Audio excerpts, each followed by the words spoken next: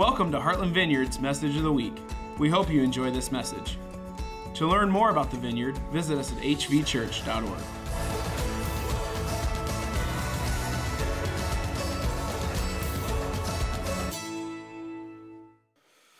Good. Well, good morning. If you guys don't know, my name is Boomer. Hi, Boomer. Hello. I'm on the teaching team here, and I got a message to share with you guys today. Before we do anything, though, we just want to honor somebody that's in our church here. Carol, Ori. There you are. Can you stand up, please? Thank you. All right. Carol's going on a mission trip to Puerto Vallarta. Did I say that well? Thank you. She's going on a mission trip. She's going to work with a Vineyard Church down there for 3 months. 3 months. That's awesome. Carol's got a good heart. She went through VLI just like I did. Vineyard Leadership. It's just Vineyard Institute now, though. But she's got a heart for missions, and you've done this before, right, too. So what we want to do is anybody around here, guys, we just want to pray for her real quick. So if you guys are next to her, if you could lay a hand on her or just throw your hands out, we want to pray for her and honor her for what she's doing for the Lord. So, God, I thank you so much for the heart that you've put in her to do the things that she does. God, just to take that time away and reach out to some folks and share your message, to share your heart with them. Lord, I thank you for that. I thank you for her eagerness to dive in, to just study theology and understand you, and then take what she has and challenge her own worldview, just in another country, in a different culture. God, so I thank you for what you're going to do in her. Lord, I pray that you remind us to pray for her as she's gone as well. We can't wait to hear about what you did through her when she gets back. In your name we pray, Jesus. Amen. So give it up for her. That's awesome, guys. That was awesome. Before I do anything, you guys aren't really doing anything. Before I do anything, I want to share a couple books real quick, just because I might reference them in the teaching, but it's just a couple books that have been on my heart for several years since I started teaching, and got involved in ministry about 6-7 years ago. The first one is Lead Like Jesus. That's the blue one. This is just a solid resource for understanding how Jesus leads and how Jesus does stuff. We're going to talk about humility in Jesus today and how that is lived out through our own lives. So I wanted to throw that one at you. The other one is Dallas Willard's Spirit of the Disciplines. This is one of my favorite books in the world. Has anybody read this at all or opened it? Cool. So anyways, it's awesome. I have got several copies of it, so if somebody even just wants to borrow it, let me know. But it talks about how Jesus lived a disciplined life, which I think is important for us, and we're going to talk about that a little bit today. So I just threw those out there right away so I stopped thinking about it, all right? Is that cool with you guys? So if you jot it down, whatever, if you guys read it, talk to me about it. I want to hear about it. But where we've been for the past few weeks is understanding part of the character of Jesus as a humble king. The humble birth of Christmas, right? Jesus' birth, Jesus came. He wasn't dressed in, robes and stuff as a king should be born, but Jesus is king, right? He wasn't born in a palace, like Rodney said. There's some, conversation stuff, whether he was actually born in a stable or if it was just the lower level of a house. But anyways, he didn't have the royal birth that our king deserves, all right? He didn't come as this conqueror, like Rodney said, like the world expected. Jesus came as just this baby, as a man, a carpenter, living a humble life. Yet his small life of 33 years impacts all of us today. So I want to start with a couple of quick quotes from one of my favorite theologians, Rodney Wallace, if you guys have heard of him or read or seen any of his works. But he said right away, kings are born in palaces, right? Right away, Jesus did not fit the mold of what a king's birth should look like. The second one from Rodney, Jesus was not a conquering king like people expected. Yet he still came, conquered sin, conquered death, conquered our own lives if we've given them over to Jesus. So can I pray real quick, guys, before we dive in? Good. So, Lord, I thank you for your presence. God, I thank you for a room full of people that are eager to hear from you and not from me. So I ask that your voice is heard today, Lord. Let your words, let Scripture come alive with your character, your humility, your call to a life greater than one that we could draw out and imagine for ourselves, Lord. So I pray right now, God, that your words speak through me. I ask for your Holy Spirit to invade this place and open our ears up for your message. In your name we pray, Jesus. Amen. So Jesus' birth was a lowly birth. It wasn't this huge spectacle inside of a palace with guards and maids and servants all coming around, all right? Jesus laid in a manger, which is a trough that animals ate at. Kings don't do that, all right? A lowly birth. Jesus was humbled from his very nature. Did you guys know what can a baby do for themselves, all right? So just to understand that God poured himself out into humanity as a man, as a baby. Have you guys seen a baby before? They're around every once in a while. I have one that is my roommate right now. And he does nothing. He can't do anything for himself. The full essence of humility we can grab by looking at a baby. You know, so for the creator of the universe, God that always is and always was, to humble himself down to the essence of a baby. I've been trying to wrap my mind around that over the past few weeks, all right? So complete trust in another person, right? To even eat. I try to grab, Judah's only 4 months old, but I try to grab his hands around the bottle so he feeds himself. It works for 2 seconds. If it wasn't for anybody else, he would starve himself. He wouldn't even live. A baby is completely trusting. And this is how Jesus came to us, all right? But at the same time as he comes to us as a baby, how many of you have had a dark point in your life? Anybody? Cool. So you guys have really been rocking and rolling for years. I know it's first service, but everybody has had some piece of darkness that they've lived through, they may be living through, the loss of somebody that they loved, physical ailments, sickness, addiction, mental illness, just a really bad situation with finances. Everybody has found themselves at some kind of low point, all right? So I understand that Jesus came to earth as a baby, but at the same time, he came to earth as somebody to stand next to people at that low point. That part where you're completely alone, where you've given up on everything. At that moment of Jesus' birth, a man now could stand next to you. A physical presence, a person could look you in the eyes. Have you guys ever looked in the eyes of your own children and just seen a light and a trust and a glow or a joy? Jesus put himself in a place where he could look at people directly in the eye.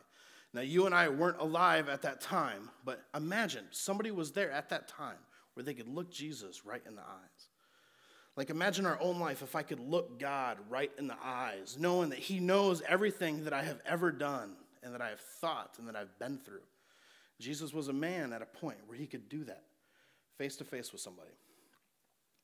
That's kind of a side note, but I think about that in your own quiet time. Just imagine that moment, those 30 years where somebody could look God face to face, eye to eye, knowing that he knows everything yet still loves you.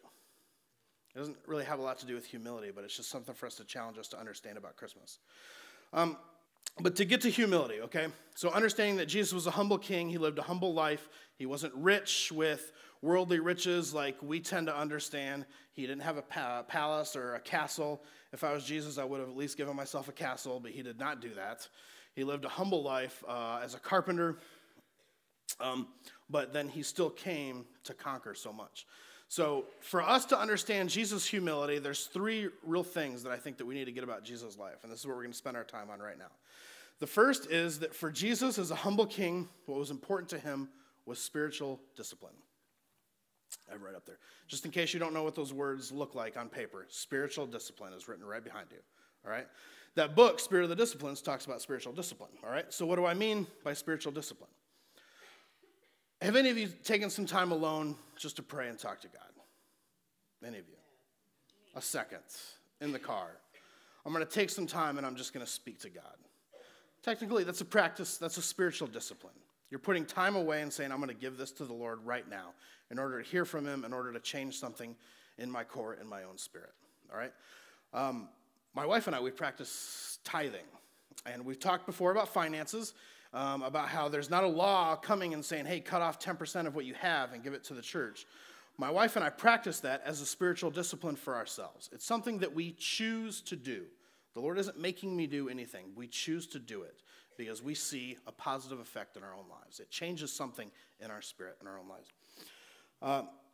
Jesus practiced spiritual discipline as a way to depend on the Father. It's a movement that shows that he depended on God. Again, that's humility, okay? Depending completely on somebody else, putting somebody before themselves.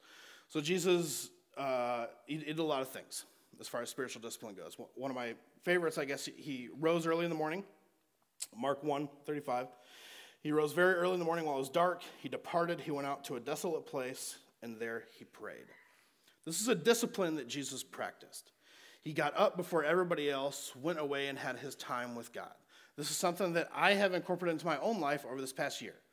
I'm not bragging about anything at all, but I have found out, wow, my life is way better when I choose to practice this. I'm going to keep doing it. There is no book saying, hey, you have to do this in order for God to love you, in order for you to get grace, in order to get forgiveness. I do it because I see a positive effect in my own life. Jesus did it because he was dependent on the Father. I do it because I'm dependent on Jesus. Okay? Matthew 4:1-3. Jesus fasted 40 days and 40 nights. I have not done this, but I have fasted before. I'm not saying I haven't fasted. My wife and I are talking about what we want to do for like the Lent season coming up. And again, this isn't law. Nobody's telling me to do this, all right? But this is a practice that I've done before, and I've seen a positive effect.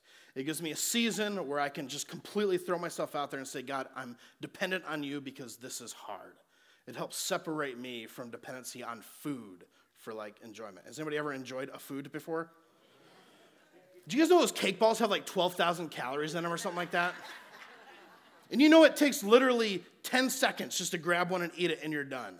And your daily caloric intake is over at that moment. Humbling. It is humbling. Spiritual discipline for Jesus was a way for him to align his heart to a posture of worship of God. He was aligning his heart to a place of intimacy with God. And again, it's not about getting more grace from God or getting more forgiveness. It was about Jesus putting himself in a place where he goes, God, I depend on you, okay? So whatever it is, like that song, here's my heart, Lord. Like, Lord, here's my heart, here's my mind, here's my emotions. Just please, God, like I really need you to take over today, okay? Like that is the essence of spiritual discipline. Spiritual discipline isn't law. Spiritual discipline isn't the old covenant. Spiritual discipline isn't the new covenant, all right? All it is a real practice of intimacy between you and God. And this was important to Jesus, and it's modeled by Jesus in the scriptures, and he modeled it to his disciples. In the Garden of Gethsemane, he said, I need you guys just to stay here with me for a little bit. He knew that he was coming up to a challenging time of being crucified. You know, Jesus knew his death was coming, and it was going to be hard.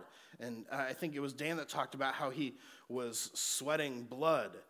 But he knew that the hardest thing was coming. He needed to get away and pray and be alone with God. And he called his disciples into that too.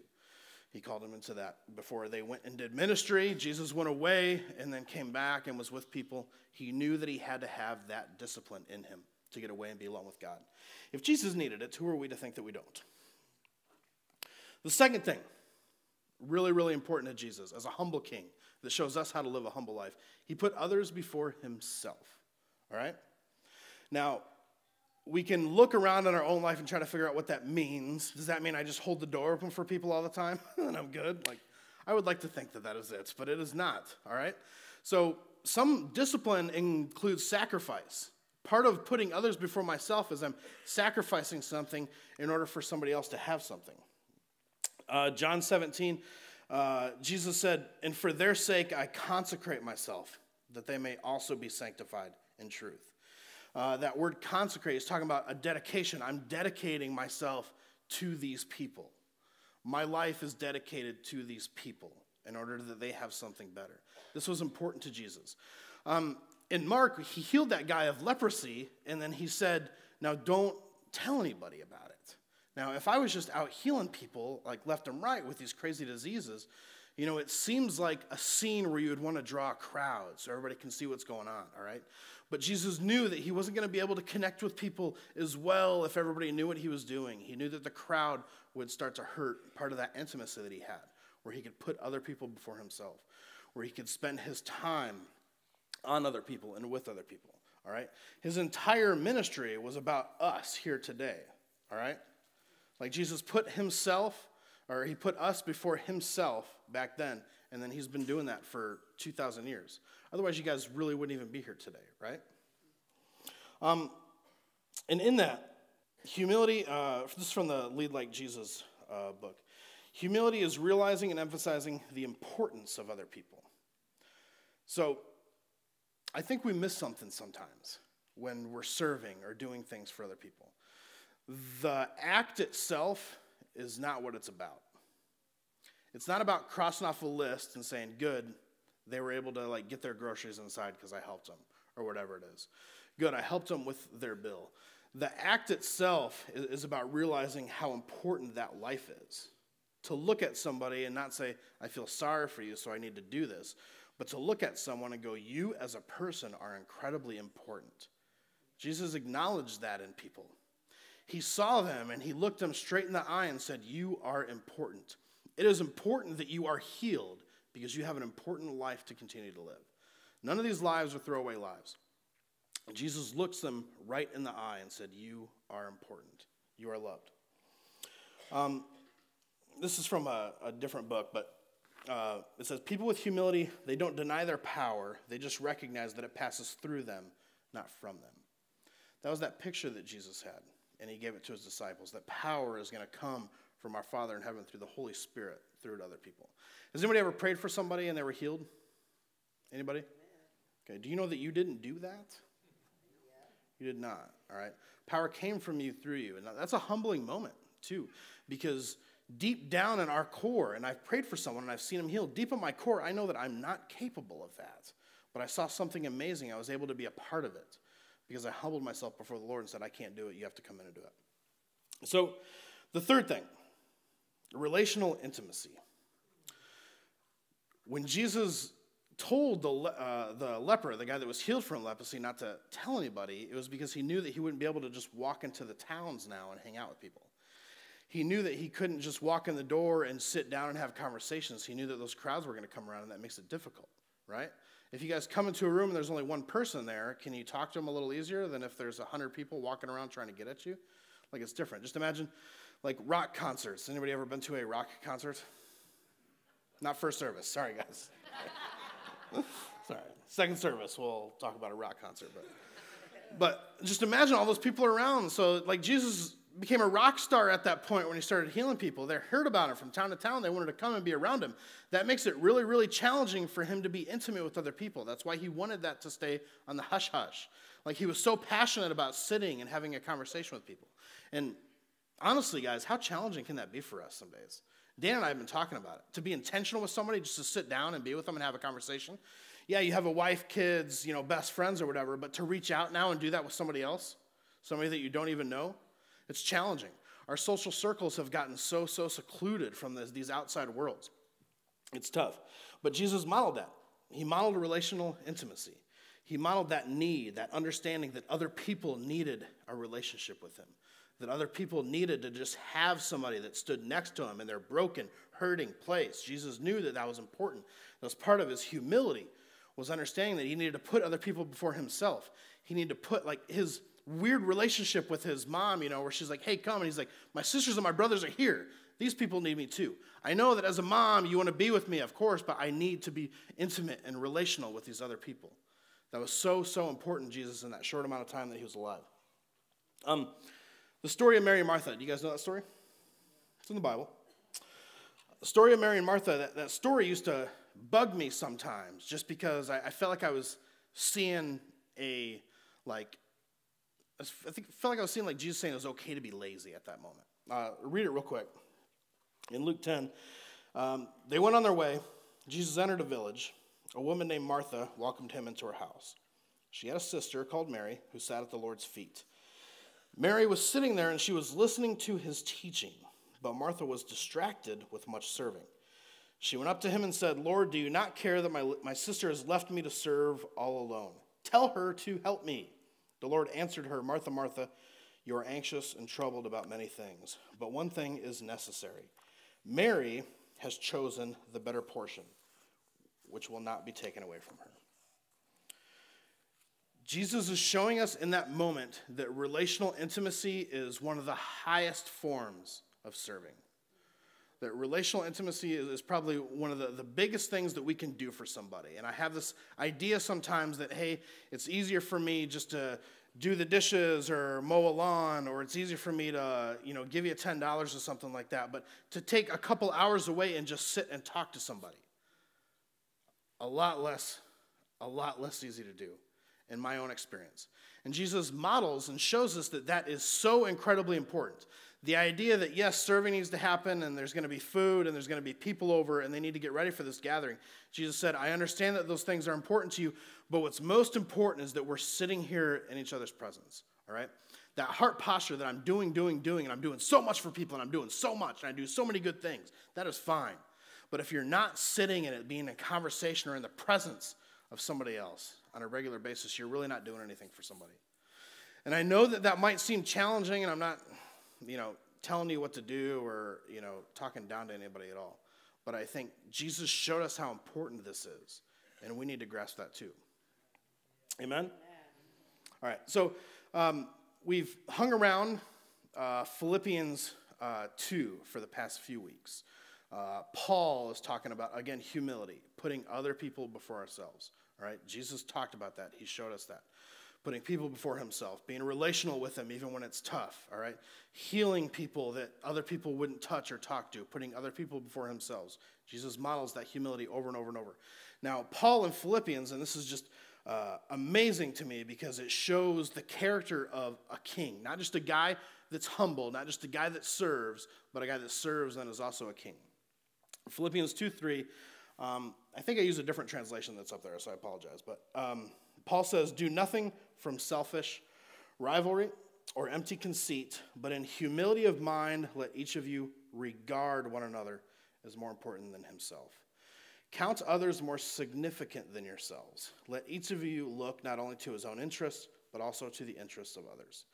Now, on surface value, it says, okay, good. I'm supposed to not be selfish, put other people before myself. Like, hey, you need $1, I've got $3, here's $1. There's more to this, which is exciting to me. So let's dive in. Now, when he says, but in humility of mind, let each of you regard one another as more important than himself. Up there it says, count others more important. There is a word in the Greek, and the word is hegomai. I think I said it right. And this is a derivative of that word, and that word doesn't just imply to put people before you or serve or, humble yourself before other people. The word implies that, but it also implies leadership. It implies like a bold stance of putting other people before yourself. So the kind of picture that I had this morning as I was praying was like, hey, I opened the door for you, and so like, oh, after you, like go through. But I opened the door for my brother, and I said, come on, man, you're always going to be before me. There's a bold stance of serving. So putting people before yourself and saying, listen, man, hey, we're going to get together. I need to sit down and hear what you have going on. There's a bold stance of serving other people. There's a bold stance of being intentional in other people's lives. Not just saying, hey, if you need something, you can have it, before I get mine. No, it's saying, if you need something, come on, let's go and get it. I'm going to make sure you get what you need. I'm going to put aside, anything else I have going on to make sure you get what you need. Now, this word implies leadership. Now, Jesus is 100% leadership material. Now, the world might teach like a picture of management and leadership within our businesses, organizations, and government that is completely different than what Jesus models here in the Bible. And it's true, they absolutely do. What Jesus modeled is a way for us to be servant leaders, all right? So it's not just a fact that I'm going out and I'm serving other people. I'm actually leading other people by the way that I serve them, all right? Now, if we look and see what Jesus did Jesus lead people?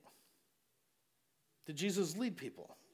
Yes, he absolutely did. He's still leading people, all right? He's still leading people 2,000 years after his birth, all right? Did Jesus serve people? Yes, he did. Was Jesus the essence of what humility can possibly be? Yes, he is. Jesus is the perfect model for us to grasp of leadership. Now, some of you are like, I don't have a family, I don't have a place at my job where I'm really a leader. Every one of you have this bubble of existence, whatever it is that God has challenged you now to lead. Now, in order for us to lead that existence, we have to understand humility. We have to understand Jesus' model of leading that existence. Does that make sense to you guys? All right. So humility isn't about lowliness, okay? Humility, in its essence of what Jesus showed us, is really about a powerful existence where we get to be leaders of our own lives by putting other people before ourselves. Now, I know for myself that I think I made a joke one time where I showed a picture of Wolverine and said that's what my New Year's resolution was going to be. You guys remember that? That idea where I write stuff down on paper and say, like, 2019 is the year, guys. Have you guys already started? Not yet? We still got a couple days. I'm going to work on myself this year. Here we go. It's boomer time, 2019. You guys probably haven't said that one, but that idea that I want to turn and change my life and make something better out of what I have been, like, really is about putting other people before myself. It's really understanding how Jesus served and put other people before himself. It's really understanding how Jesus was humble, all right? Jesus understood the importance of other people.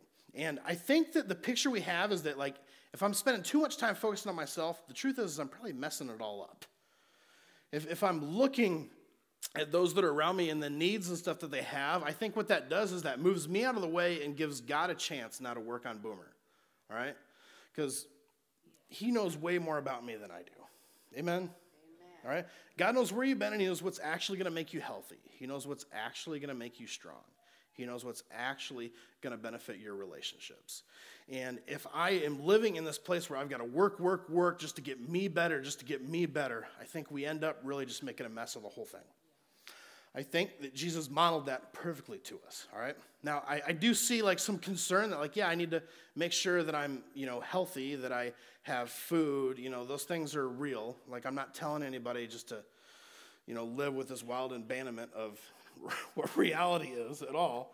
But to understand that there's people around you that Jesus has, like, strategically placed around you this coming year, all right? There's people placed around Jesus that he modeled, he ministered to, he served, he was relational with, he put before himself, all right? He didn't get to touch everybody. Like, you and I didn't get to sit down with Jesus in the flesh, and I believe we will someday. But that impact of the people that were around him is still felt today. Otherwise, we wouldn't be in this room. Amen, guys? So let's just go over where we were, okay? What was important to Jesus was spiritual discipline, all right? In order for the humble king to embrace who he was, he had to understand that he was dependent on the Father. He humbled himself before God. I only do what I see the Father doing. He put other people before himself, including his time, his energy. Jesus modeled that perfectly for us all. He gave his entire life for all of us. All right? I don't know of a greater form than completely giving yourself away, your life, the years that he had. He gave it away for all of us. And then relational intimacy. Understanding that you have to be intentional on digging in with the people around you. And a lot of times that trumps some action that you can do for them. Amen? To go back to my favorite theologian, Rodney Wallace, as the worship team can come back up. Last week, Rodney said that God isn't interested in us following a lot of rules. So I hope that none of you got that from me today, that the Lord is, I'm telling you that the Lord is telling you guys to do some stuff. I hope that you don't get that message. Spiritual disciplines are something that I run to willingly because I see the health in my own life and my family. Those people that live in my house are dependent on me, and I am not good at a lot of things. So spiritual discipline is the best way that I can serve them.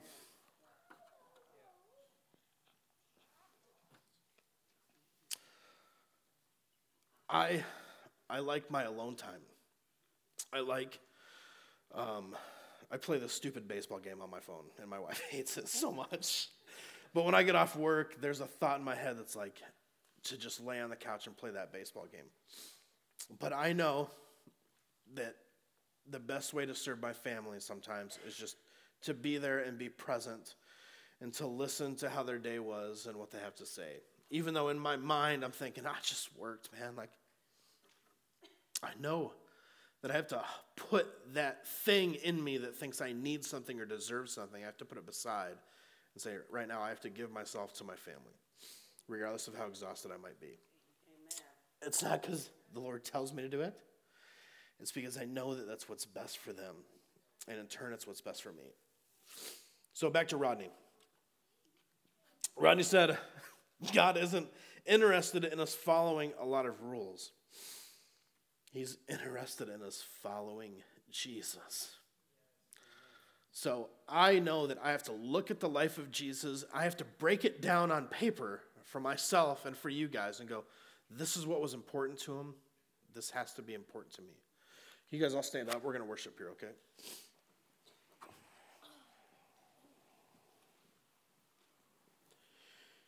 You guys close your eyes. I just want to pray over us as we enter back into intimacy with God. And understand that even what we're doing right now, this is a discipline. We're sacrificing an hour or whatever that is out of our Sunday and saying, I need a connection with people. I'm humbling myself before that and saying I need a connection with God. I'm humbling myself before the Lord and saying I need to worship you and connect with you, give you praise for what you've done. So God, right now, I just thank you that you're showing us how to embrace your character as we go into a new year. Lord, I thank you so much. I thank you so much for everything that you have given. And I know that you look at me and you say, Boomer, you don't owe me anything. But you're changing me as I learn to understand who you are, Lord. You're changing me to want to give everything away. So God, I thank you that our debts are all paid in this room, Lord. But you want to challenge us to a lifestyle of a commitment to something greater than ourselves. And in order for us to enter into that, we have to humble ourselves. We have to humble ourselves to, in our very, very core, in our person, we embrace the nature of a baby that says, I can't even feed myself. I need you, God. I can't even clothe myself. I need you, God. So come, Lord. Come, Lord. Show us your character.